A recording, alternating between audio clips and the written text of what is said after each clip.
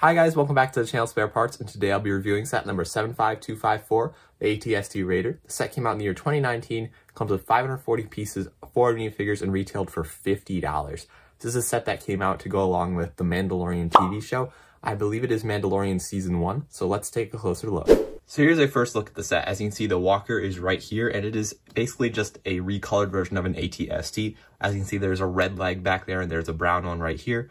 And in the front, you can see there's 4 different minifigures. There's some Raider minifigures, a Cara Dune minifigure, and a Mandalorian minifigure. Let's check out the walker's play features. First off, the walker does include a bunch of different weapons you can move. You can move around these front cannons right here. You can move the side cannon up and down. There's also some cannons on the other side. There's 2 of them that you can move up and down as well. They aren't the sturdiest connection, like sometimes they'll come off. There is also some spring-loaded shooters that you can see from the front here that they're peeking out right there. And the way you launch these is you just press these things back here, and then they go launching off. It is a pretty cool function, and they are integrated really nicely. Like, you don't really see them. You can only just see the slots right there. So I really do appreciate the inclusion of spring-loaded shooters in this case. The set also does feature some posability, although it is limited. You can move the legs slightly. It doesn't really stay up, but you can kind of pretend it's moving. And there is a swivel in its head, which is really nice, so you can kind of have it move and blast at different places. This works really well, to be honest, and it is pretty stable when you turn it, so that's probably my favorite movement feature of the set. And you also are able to control this by turning this thing in the back, and then it can go even faster. I think that's a super cool function. I think it's been on other AT-STs, but I think it works really well here. The set also does include an interior. There's 2 different ways to get at it. My favorite way is just to lift the top, but something you can do is you can also lift this. This doesn't really give you a very good access at the interior, but it is very accurate to what you see in the show and the movies with the top opening and a minifigure poking out or a character poking out. But anyway, inside of the walker, there isn't that much going on really. There's just a cockpit area with a sticker for a control panel, and there is a weapon back there. You can place a minifigure in there, and it is this weird connection that they use. It's like this piece goes in between their legs and it holds them in there. It is pretty nice because it's pretty easy to get them out of there. Although I really do not like this cockpit design with all like the green and the yellow peeking through. I feel like LEGO could use some better colors to represent that, although it is kind of patched together. But yeah, the cockpit isn't my favorite. Actually, a cool redeeming quality about the cockpit is you can actually stick a minifigure connected to this handle right here, and then they'll just kind of poke out, and then you can lower the lid. So it kind of looks like they're peeking out of the walker. And I did this with Chewbacca on my Endor mock video, and it looks super cool. So I really do like the function of this walker. Taking a look at minifigures, the first one in this set and the main one is the Mandalorian, and he looks really cool. He has some really nice printing on him. As you can see, he is in his older armor right now, which is super cool. I definitely prefer his newer armor, but I feel like he is in his newer armor more often in sets, so this is kind of an exclusive thing. Not sure if it's exclusive to this set, but you definitely don't get it as often. As you can see, he comes with a pretty cool blaster rifle to the side there, which has a brown lightsaber hilt on it. Underneath the helmet, it is just a black headpiece, and that wasn't a problem when the set released because they hadn't really shown his head yet.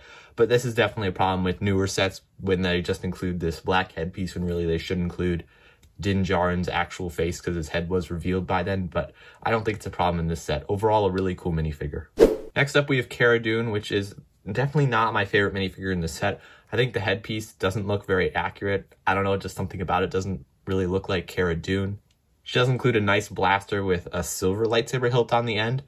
Really don't know why all these minifigures have lightsaber hilts on the end of their weapons, but I think it looks super cool. Her printing is really nice, especially that leg printing I think looks really nice, as well as the armor on the front. My main problem with this minifigure though, I didn't really like the headpiece, but my main problem is the arms. In the show, she has like this really cool kind of pattern printed on her arm. It's like dashed lines. I think that's to represent that she was a shock trooper. And that looked really cool, and I feel like LEGO could have printed this on this minifigure, like on the arms. I feel like they've done dual molded at this time, which is 2019 when this set released. I feel like they've definitely done dual molded or arm printing, and I feel like that would have been a much needed addition to this minifigure. Like even now when they make this minifigure, they don't include that, and I kind of feel like it's not as good as it could be, so I really wish this had arm printing. Now that looks like Cara Dune. Finally, we have the Klatooinian Raiders, which are the people that commandeer the walker and kind of rebuild it from scratch after the Empire. And I think they look really cool. They are actually both different except for their headpiece and leg pieces, I believe. Their torso and their helmet and armor pieces are all unique. They also have unique weapons, like the one on the left has 2 blaster pistols and the one on the right has another lightsaber hilt on the end of his weapon, but it is a silver weapon, which is really cool. Their back printing is also really nice as well. They are both different. You can see the one on the left has some straps.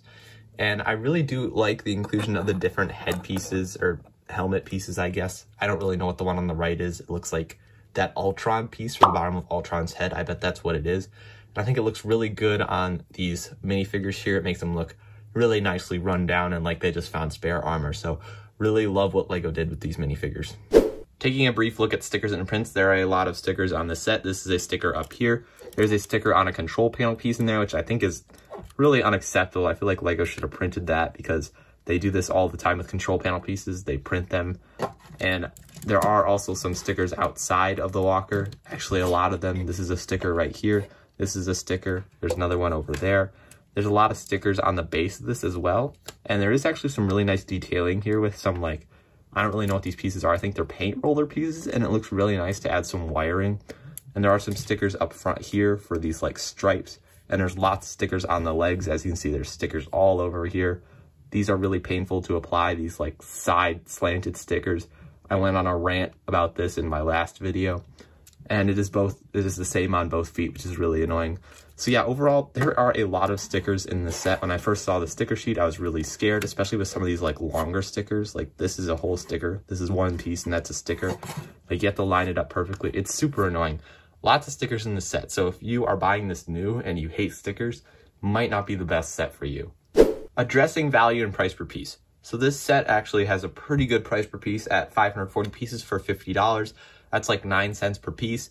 There are a lot of small pieces in this set, I would say, and it doesn't really feel like a $50 set in my opinion. So you actually, if you were looking for this set at the time when it was on shelves, you probably would have seen it for $40 a lot, because a lot of stores had this set priced at $40, I'm guessing because not a lot of people were buying it for $50. And I kind of agree with the $40 price point better than $50. Like when I was researching this set, I actually just put $40 down for the price because I thought that was fair, and I remember seeing that everywhere, but it turns out this actually was $50, which I think is a little ridiculous. Like, for minifigures, that's pretty good. It's just $50. That seems like a little bit much, especially with how many stickers they put in this set. Like, that's crazy. So I would say $40 is a much better value than $50 for this set. So overall, I would say this set is a 7 out of 10, to be honest. Like, it is pretty cool. It's just the stickers really hurt it, in my opinion. I remember when I first got this set and I was trying to put all the stickers on it. It was just a nightmare and I really didn't like it. I also don't think $50 is that fair for just like a recolored AT-ST, because I think this is basically the same exact model as the AT-STs we've had in the past. It is pretty cool though. I do like some of the design aspects, like that really cool tubing in the back of it. I don't really like the value and the stickers, and some of the minifigures aren't the best, like Cara Dune. So I give it a 7 out of 10. So there you have it, guys. That was my review of set number 75254, the AT-STRaider. If you enjoyed the video, feel free to like and subscribe, and I'll see you in the next one.